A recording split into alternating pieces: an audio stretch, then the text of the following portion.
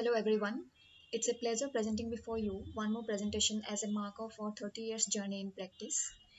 My name is Munmi Fukan and my presentation will be on the concept of debentures and deposits, which will provide you a brief overview on these two instruments. So moving on to the concept of debentures.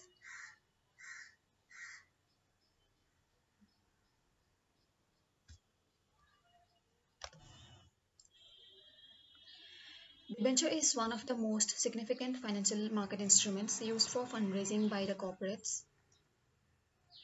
It entitles the holders a fixed rate of return in the form of interest except for zero coupon bonds. Debentures are freely transferable. Debenture doesn't carry voting rights in general meeting. Section 2, Clause 30 of the Companies Act 2013 defines debentures to include debenture stock, bonds, or any other instrument of a company evidencing a debt, whether constituting a charge on the assets of the company or not, except money market instruments referred to Chapter 3 of RBI Act or any other instruments as may be prescribed by the Ministry. Sometimes certain debentures are regarded as deposits. However, what all debentures are not regarded as deposits are provided in this slide. Debentures secured by first charge or charge ranking pari passu with the first charge of any assets referred to in Schedule 3 of the Companies Act 2013, which will exclude intangible assets. Debentures which are compulsorily convertible into shares of the company within 10 years. Non-convertible debentures not constituting a charge on the assets of the company and listed on a recognized stock exchange. Optionally convertible debentures if issued to a company. Debentures may be classified on various grounds such as transferability, tenure, convertibility, security, and public participation. Based on transferability, debentures may be freely transferable or non-transferable. Based on tenure, debentures may be short-term or long-term. Based on convertibility, debentures may be convertible debentures or non-convertible debentures. Convertible debentures may be further be divided into compulsorily convertible debentures, optionally convertible debentures, and contingently convertible debentures. Based on non-convertibility, debentures may be redeemable or perpetual. Based on security, debentures may be secured debentures or unsecured debentures. Based on public participation, debentures may be publicly placed debentures, which will be mandatory listed, and privately placed debentures, which may be listed as well as unlisted. Section 71 of the Companies Act 2013 requires the provisions related to the issuance of debentures to be complied with. Issuance of partly or fully convertible debentures requires a special resolution as per Section 71. The section further requires creation of debenture redemption reserve out of the profits of the company, which shall be utilized for redemption of debentures only. Secured debentures to be redeemed within 10 years from the date of issue. However, certain companies engaged in certain sectors such as infrastructure projects, infrastructure finance companies, infrastructure debt fund NBFCs, and companies permitted by the central government, RBI, or any other statutory authority may issue such debentures for a period of exceeding 10 years but not exceeding 30 years. The section requires appointment of debenture trustee, which is a prerequisite in case of issuance of secured debentures, in case of public issue of debentures, and issue of debentures to the members exceeding 500 in number. Rule 18.3 of the Share Capital and Debentures Rules 2014 lays down the duties of the debenture trustees. Liability of the debenture trustees shall be subject to such exemptions as may be agreed upon by the debenture holders holding at least 3/4 in value of the total debentures at a meeting held for the said purpose. Where at any time the debenture trustee concludes that assets are insufficient to discharge the principal amount as and when the same is due, the debenture trustee shall file a petition before the tribunal. If there is any default in complying with the order of the tribunal based on the petition filed by the debenture trustee, every officer in default shall be liable for imprisonment for 1 year, which may extend to 3 years, or with fine of rupees 2 lakhs, which may extend to 5 lakhs, or with both. Any contract with the company to take up and pay for debentures may be enforced by decree for specific performance. The eligibility criteria for appointment of debenture trustees has been provided in Rule 18 of the Company's Share Capital and Debentures Rules 2014. The eligibility criteria for appointment of debenture trustee has been made stricter, and a debenture trustee should not be beneficially hold shares in the company. He should not be a promoter, director or KMP or any other officer or employee of the company or its holding subsidiary or associate company. He should not be beneficially entitled to monies paid by the company apart from the remuneration. He should not be indebted to the company or its subsidiary or its holding associate or sister concern. He should not have furnished any guarantee in respect of the principal debt secured by the debentures or interest. He should not have any pecuniary relationship with the company during the two immediately preceding financial years or during the current financial year, which will amount to 2% or more of its gross turnover or total income, or in 50 lakhs rupees or higher as may be prescribed amount, whichever is lower. And he should not be a relative of any promoter or any person who is in employment of the company as a director or KMP. The quantum of debenture redemption reserve to be maintained is provided in Rule 18 of the Company's Share Capital and Debentures Rules. The company shall create DRR equivalent to an amount of 25% of the outstanding amount. However, the said requirement is not applicable for private placement of debentures made by NBFCs and HFCs. The company is required to park on or before 30th day of April each year a sum of at least 15% of the amount of its debentures maturing during the next financial year in any one or more of the following methods, that is, in deposits with a scheduled bank, which shall be free from charge or lien, in unencumbered securities of the central government or any other state government, or as mentioned in clause A to D and double E of section 20 of the Indian Trust Act 1882, or in unencumbered bonds issued by any other company which is notified under clause F of section 20 of the Indian Trust Act 1882. The money so parked can be utilized only for the purpose of redemption of debentures. The amount remaining deposited or invested shall not at any time fall below 15% of the amount of debentures maturing in that year. In case of partly convertible debentures, DRR has to be created for non-convertible portion. Section 71, subsection 8 requires the company to pay interest and redeem the debentures as per the terms and conditions of the issue of such debentures. In case of a company fails to pay the interest or redeem the debentures as per the terms specified at the time of issue, though there is no specific penalties provided under Section 71, however, the general penalty section, that is Section 450, will become applicable. In such a case, the company and every officer who is in default or such other person shall be liable for a fine which may extend to rupees 10,000, or in case of continuing contravention, the further fine which may extend to 1,000 rupees for every day after the first during which the contravention continues. The obligation of the company for payment of interest or redemption as per terms can be understood from the figure provided in this slide.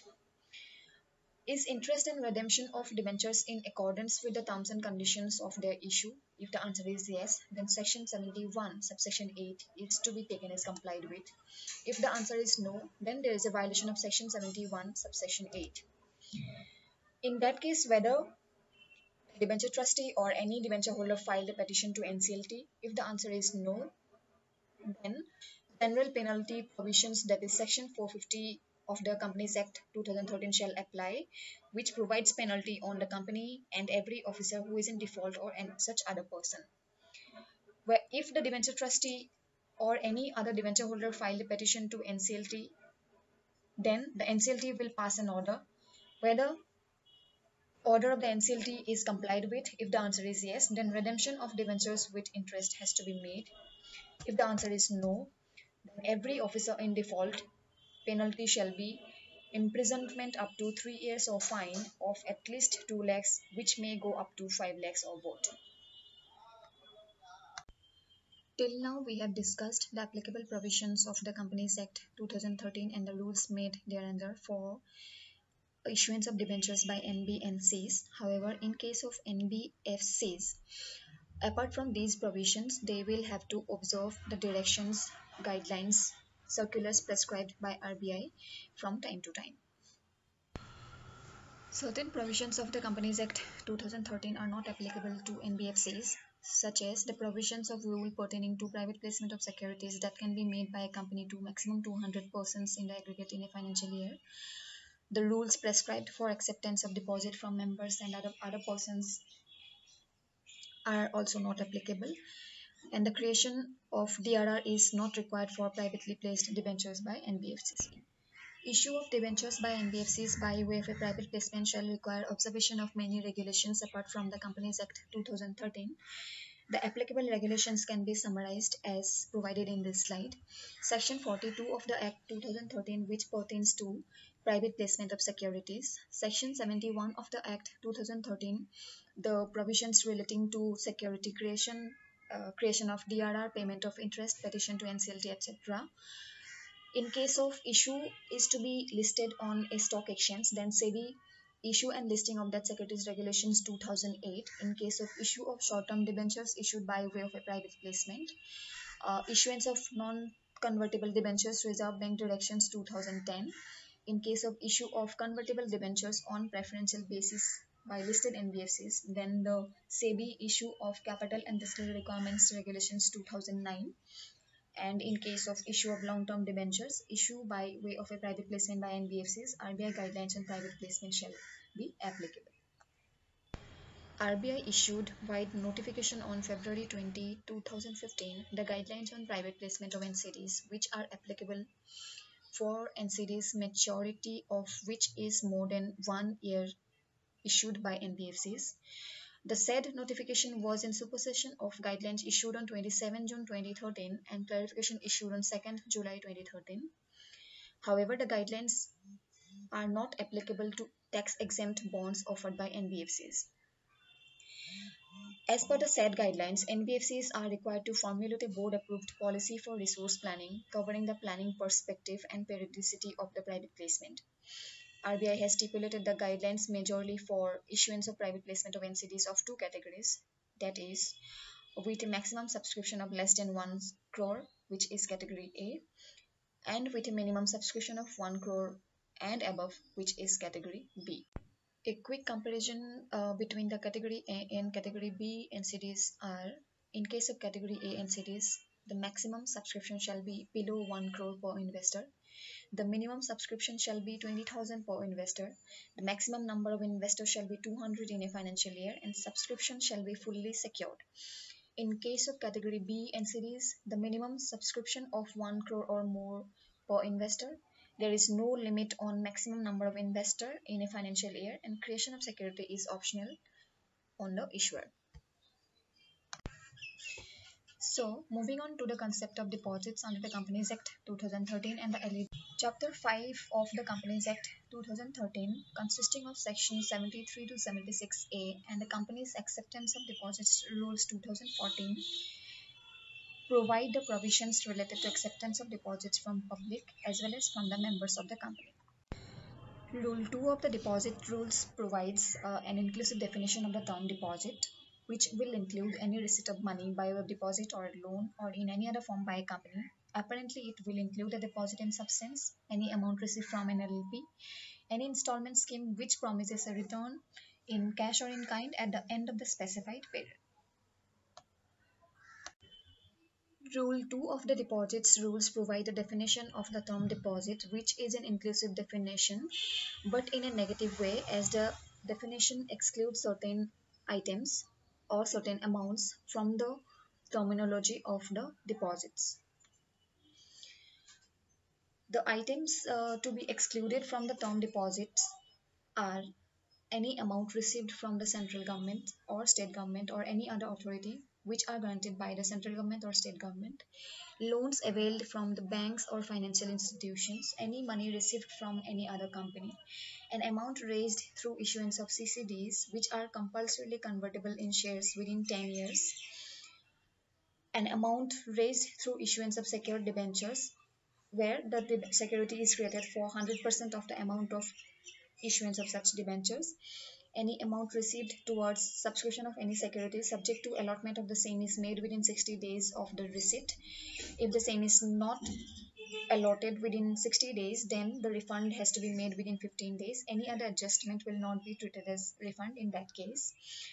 Any amount received and held in trust, however, the such amount should not be carrying any interest along with it. Any advance received for supply of goods or services, appropriation of which is made within 365 days.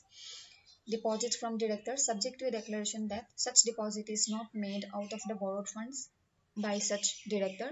In case of a private company, relative of director shall also get included in this clause. An amount received from employee not exceeding his annual salary, and amounts received from AIFs, domestic venture capital funds, IITs, and mutual funds shall also get excluded from the term deposit. Apart from the items as mentioned in the earlier slide, deposit shall also not include an amount raised through issuance of commercial paper or any other instruments issued as per the RBI guidelines or notifications, such as short-term NCDs issued with 12 months maturity and by private placement mode, promoters unsecured funding if the same is made on the stipulation imposed by such lending institutions, any other transaction not amounting to deposit in substance, collective investment schemes, security deposits, deposits from foreign corporate citizens, convertible notes issued by startup companies of an amount of 25 lakhs or more, which are either convertible into equity or repayable within 5 years. Chapter 5 of the Act and the deposits rules provide certain kinds of prohibitions, allowances, and requirements in relation to acceptance of deposits from members as well as public. Section 73 prohibits acceptance of deposits from public, and on a combined reading of subsections 1 and 2 of section 73, it gives an impression that this section relates to acceptance of deposits from members only. For acceptance of deposits from members, the followings have been prescribed, that is, deposit circular to be registered with the Register of Companies, requirement of maintenance of deposit repayment reserve account of at least 20% of the amount of deposits maturing during the following financial year, which will be made on or before 30th April every year. Rate of interest should not exceed the maximum rate as prescribed by RBI. Section 73 states that subsection 1 shall not be applicable to banking company and BFCs as defined in RBI Act 1934. Acceptance of public deposits is allowed only to certain kinds of eligible companies as provided under Section 76 and Rule 2 of the Deposits Rules.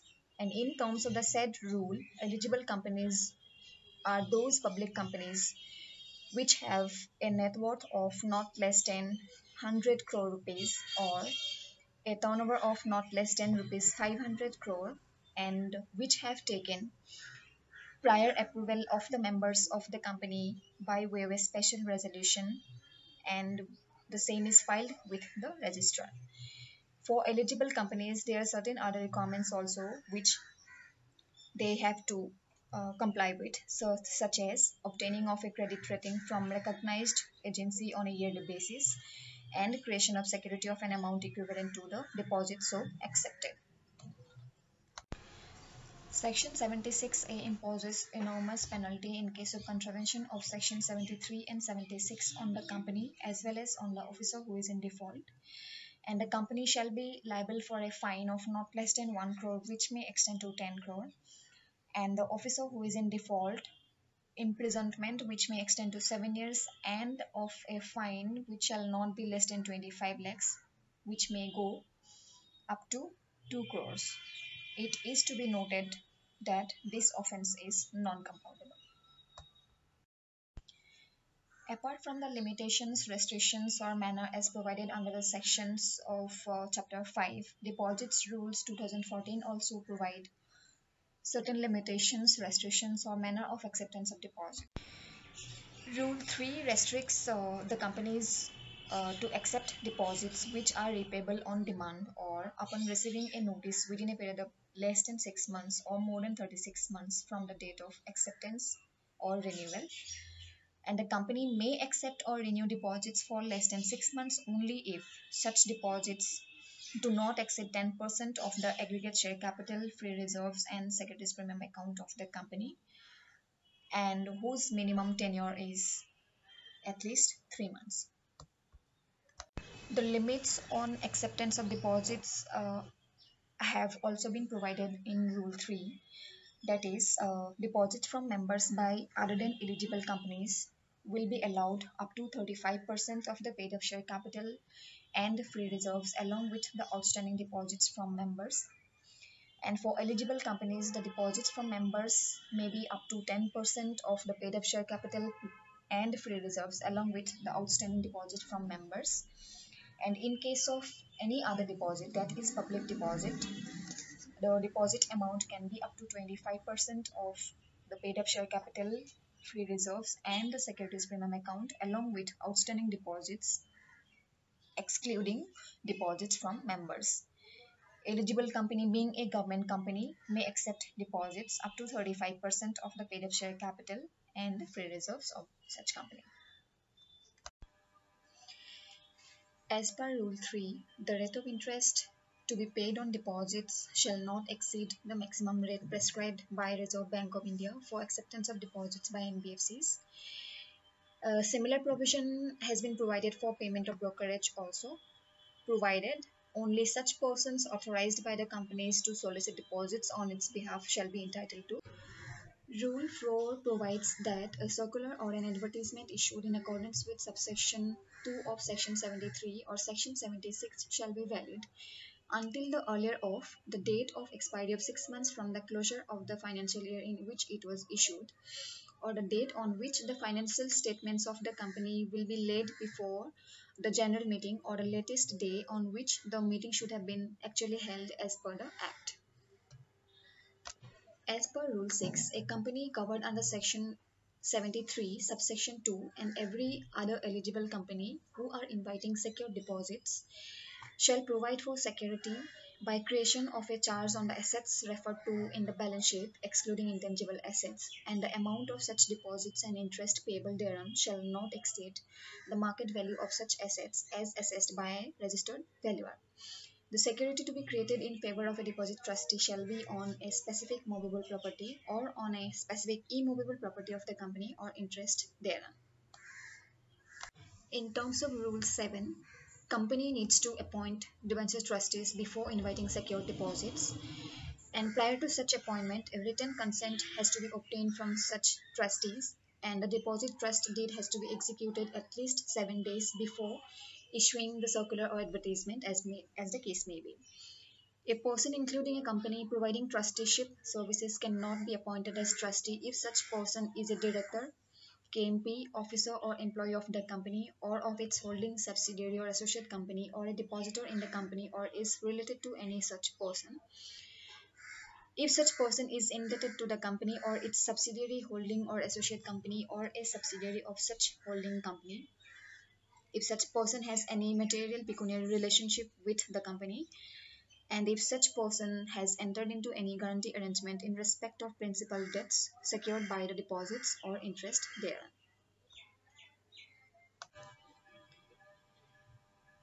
Rule 13 of the deposit rules provides the creation of deposit repayment reserve. It is applicable to every company raising deposits from members and eligible companies, and a company to park on or before 30th day of April each year a sum of at least 25% of the amount of deposits, whether secured or unsecured, maturing during the next financial year, and the amount has to be deposited with any scheduled bank which shall be free from charge or any lien. The money so parked can be utilized only for the purpose of repayment of deposits. Rule 15 provides that in case of premature repayment of deposit on the request of depositor after a period of 6 months from the date of deposit but before the expiry of deposit period, the rate of interest to be paid will be the rate which the company would have paid had the deposit been accepted for the period for which such deposit had actually run, reduced by 1%, and the company shall not pay interest at a rate higher than the rate so reduced. In case of failure on the company's part of scheduled repayment of deposits, Section 73, subsection 4 empowers the depositors to approach the tribunal for directing order to pay the sum due or the loss or damage incurred. In case of fraud, Section 75 provides the penal provisions, which is if the company fails to repay and the defrauding is proved, the liability shall be as provided under Section 447. Unlike for the non-banking, non-financing companies, that is NBFCs, which are required to observe the compliance requirements of Chapter 5 of the Companies Act 2013 and the rules, deposits acceptance by NBFCs are.